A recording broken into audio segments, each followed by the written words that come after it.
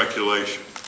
It's not going to work because they didn't provide more authority to the shareholders, the mutual funds and labor pension funds, to control the company they own by controlling the orgies of excess of the bosses of these companies. And it's not going to work because they had virtually nothing for homeowners to avert homeowner defaults and prevent homeowner foreclosure. And finally, it's pretty outrageous that although it was perfectly possible for the Congress, which had Wall Street over the barrel, it was perfectly possible to make the speculators in Wall Street pay for the bailout.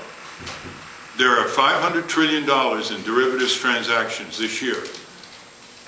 $500 trillion. A 0.1% tax would produce $500 billion and set the stage for the speculators to bail out their own bailout with these minor taxes. A security speculation tax has its origins in funding the Spanish-American War, an imperialist war, unfortunately, and in the Civil War.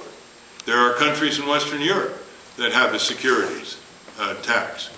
It is pretty unfair, I think, that you have hundreds of millions of people in this country who go into stores in states around the country and buy necessities of life and pay 5, 6, or 7% sales tax, when someone tomorrow on Wall Street can purchase 100 million derivatives of ExxonMobil and pay not a cent in sales tax. This is a massive collapse of congressional accountability, and I think what we're at in this country is the following. Over 230 years ago, there were 13 colonies and King George III. 230 years later, we have 50 colonies and King George IV. The principal difference is that King George III actually imposed a present-time tax that outraged our revolutionary forebears. And King George IV is deferring that tax onto our children and grandchildren by massively increasing the public deficit. I urge all people in Maine to hold accountability sessions for any members of the Maine congressional delegation who voted for this unconscionable bailout, which will not even work for the purposes for which it's been advertised. That's the final dastardly cut. It won't even work.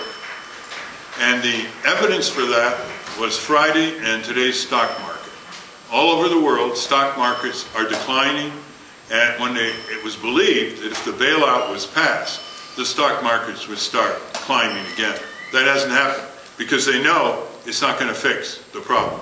Thank you.